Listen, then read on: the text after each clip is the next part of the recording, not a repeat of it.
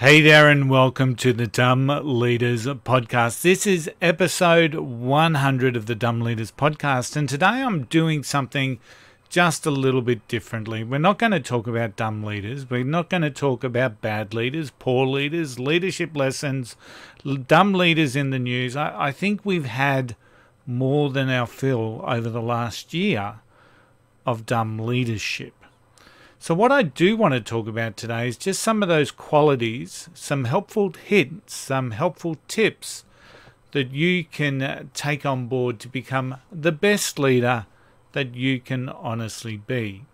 So, and I do this because it's really important for people to be aware of the traits of good, strong leadership and to develop confidence and competence in some of these traits. So whether you're a humble leader, a quiet leader, an outrageous leader, a visionary leader, each and every leadership type, style needs these tips. Now, the first one, honesty. Now, honesty is a crucial element of great leadership. And one of the main core reasons for that is that leaders must be trustworthy. Yes, I know I can point to so many leaders who haven't been trustworthy. But for a great leader, you need to be trustworthy.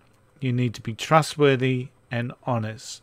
And it is only when people see that in you will they follow you and allow themselves to trust you as a leader.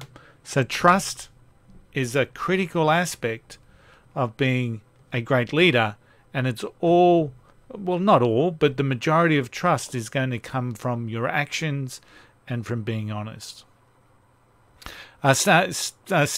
Characteristic number 2, all good leaders must be focused on the future. So they must be visionary. So not focused all the time on the future, I might just throw that in, but we need to have a focus on what the future looks like. You have to know what good looks like, not just now, but in the future. A great leader once talked to me always about being ahead of the game. Tony, you've got to be ahead of the game. You've got to see things before the competitors. You've got to see things before other leaders in your position.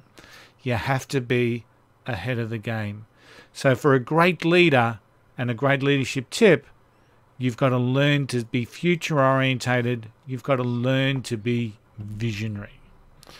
Now, resilience is something that gets talked about more and more these days, especially through the heartache and the pain that we have seen through COVID. And being tenacious is a real leadership quality. It's highly regarded in so many people. If things go wrong, people look for the resilient leader to step forward, remain calm, and give those around him or her confidence in getting on with putting their head down and getting on with it. Whenever there's an obstacle, we look for a leader that's got resilience, that's got persistence, that's tenacious, because they're going to find a way that they can get around the particular obstacle or the roadblock. And believe me when I say your persistence, your resilience, your tenacity will inspire and motivate others to be the same. Great leaders need to be clear communicators, especially when you're going to speak for your team. There is a real need for you to be prepared. There is a real need to understand some of the questions or responses that you're going to get during those conversations. So when you prepare for those communications, those crucial conversations, those tough conversations, those fierce conversations, whichever methodology you subscribe to, preparation is always part of it. What's going to happen? What's going to be the contingency? How is that person going to respond? How is that person going to react? And you do the preparation. If they're going to get emotional, what's the process that you're going to follow to bring them back into safety? What we call safety in a conversation. Because if we don't have safety in conversations, conversations don't happen. And right around at the right around the world at the moment, we need to be having more conversations, and we need to be having more safe conversations. So a great leader is a clear communicator who prepares well. Now, one thing that isn't often spoken about when it comes to leadership is the ability to be decisive.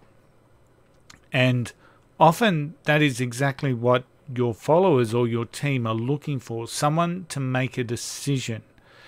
Now, often it's actually not the decision. People get caught up in decision making because they're looking to get more facts, they're looking to get more data, they're looking to be clear around what the decision is that they're going to make. But often people just want a decision. And one of my mentors, John Maxwell, says it's about making a decision and then managing that decision. So even if the decision you make very quickly proves itself to be wrong, the ability to shift and to be agile and manage that decision is the greatest strength. But while you're waiting to make a decision, your team and your staff are waiting to get stuff done. And that's not good. A leader has great clarity in their own mind, so they know what their personal goals are, they know what their team's goals are. They've also got great clarity around the vision around the organisation and what the organisation is attempting to achieve. So they've got great clarity, they can communicate that, and they've got this great line of sight between their own actions and the organisation's success. So once again, that is just one of the key components for your own individual self-leadership. If you can create that alignment, you are going to be a much more motivated, a much more effective leader than others that don't, that are ambiguous, confused in relation to what it is they're attempting to do on a daily basis. Now, one of my favorites is that leaders have to be great listeners. So a leader has to be a great listener. And they're always listening to understand. They're not listening to reply. They're not listening to force their opinion onto others. They're not just sitting back waiting their turn.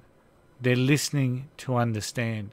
The great Stephen Covey said, first we seek to understand and then be understood. And that's what great leaders do. They listen to understand. And they put themselves, and with that comes a level of empathy that they're going to understand more about what it is that their people are saying. Once again, it's just a crucial tip for you to be the best leader that you can be. Now, I've combined the next two. We've got open mind, we've got growth mindset. So an open mind allows you to be non-judgmental. And once again, once you have your own judgment on something, it is likely that bias will continue to inflate or make your decisions or less clear or ambiguous. So you need to be approaching most things with an open mind. You need to be very clear to be trying to get both sides of the argument, or more than both sides to any sort of an argument or any sort of decision, and then coming to help you come up with the best decision that you can.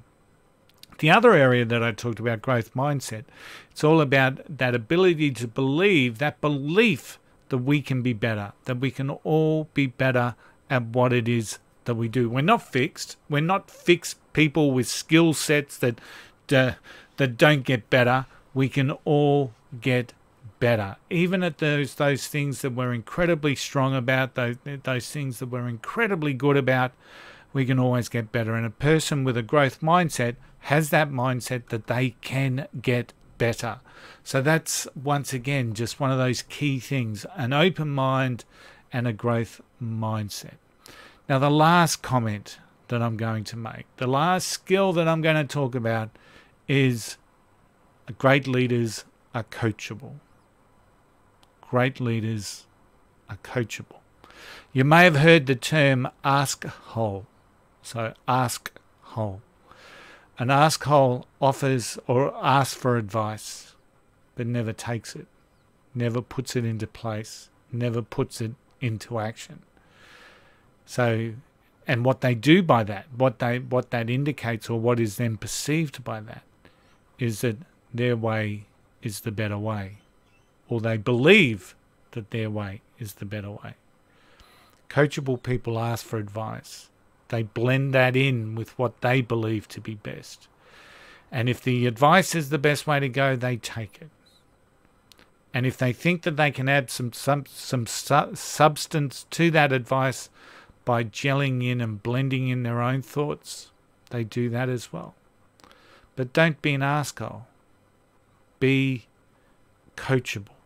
Be able to ask for advice, accept advice, and action advice. So they're the...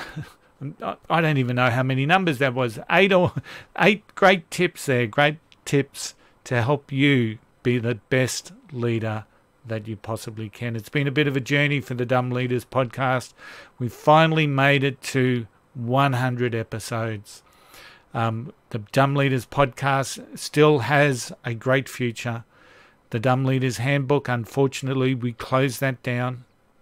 It was just a distraction on where we are heading with our podcasts, both with the Today's Leader podcast and the Dumb Leaders podcast. They both work in synergy together. They both designed to help you be a better leader, and they're here for you. So happy 100 episodes to all our listeners, our loyal listeners.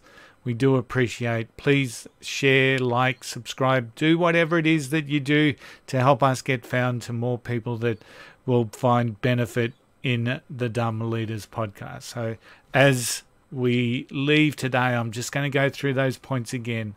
So great leaders take on great tips. So a great leader is honest. They've got vision. They're resilient. They're a clear communicator. They're decisive. They have clarity of mind, clarity of thought. They're great listeners. They have an open mind and a growth mindset. And they're coachable. It's Coach Curl. It's Tony Coach Curl here for the 100th episode of the Dumb Leaders podcast. We shall see you next week. Bye for now.